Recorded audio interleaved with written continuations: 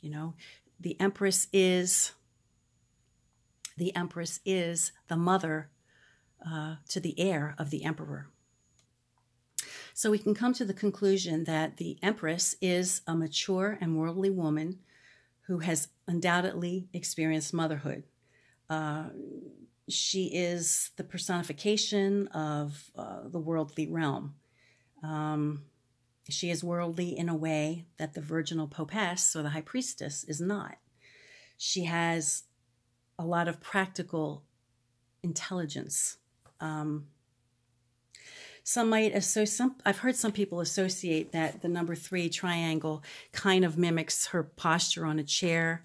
I really don't see a triangle, you know. I think that's really a stretch, but some people, might say that her body is like a triangle. I mean, if that helps you remember it, then that's cool too.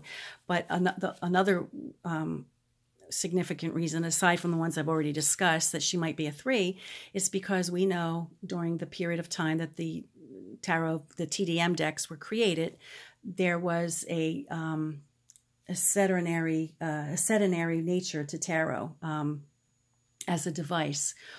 There's a significance, within the TDM decks of the number 7. So it makes sense that the Empress is number 3 to the Emperor is number 4. That they're a pair, just like the Popess and the Pope, or the High Priestess and the Hierophant, are 2 and 5. They are a match that equal 7. And unusual, you might think, that the one, the Battleur, the Magician, in this regard is combined with the 6th card, which is the Lover card. And maybe we'll get to that when we get to number 6. So that's another reason why the number 3, it may be an appropriate number for the Empress. And there's one more thing that I'd like to mention, and that is, with the exception of the Dodal, the Empresses of these 3 cards, at least, and many other decks that I have, the Empress looks at us straight on.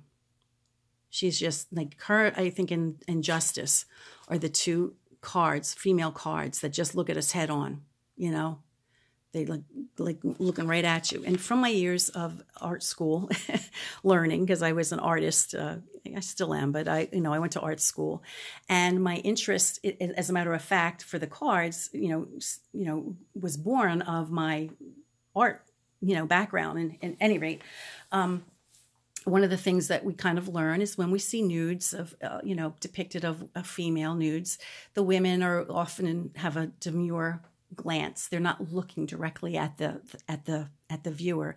They are like looking to the floor, they're looking to the side, which kind of suggests that, oh, you intruded in their space. They're very virtuous women. They're not looking at you. They're not brazen women. They're virtuous. And, when there is a female who is nude and looking at you straight on, it kind of is a suggestion that, she's a brazen woman, or she's maybe even a prostitute, which is not the case with the Empress. However, I think it's an interesting thing that the Empress, is one of 2 cards that stares at us head on, because it highly suggests a high level of confidence, a great sense of self-understanding, self-worth, and, as I said, a high level of confidence, with Justice, that plays just as well. And with her, she's impartial to boot, and the Empress has to be impartial to some degree as well. At any rate, this has been a very long video. Thank you for hanging in there with me. Give it a thumbs up, please. If you like what you see, please follow me, share me with your friends. And if you take any of the information, you can source me. I don't mind any credit.